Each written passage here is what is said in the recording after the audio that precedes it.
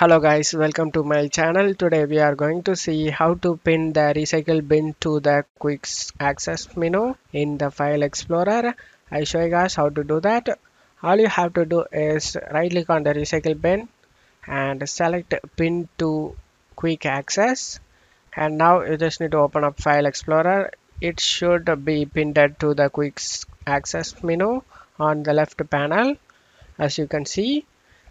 So if you want to unpin this, you just need to right click on it and select unpin from quick access. You can do the same thing for any other folder. You can add a folder to quick access. For example, I just adding photos folder, pin to quick access, click on it, and now that has been added to quick access, guys. So if you want to unpin this, you just need to right click on it and select unpin from quick access. And that's all you have to do it, guys. I hope this video helped you guys. If the video helped you, don't forget to leave a like, guys. You can also subscribe me and support me, guys. Thank you.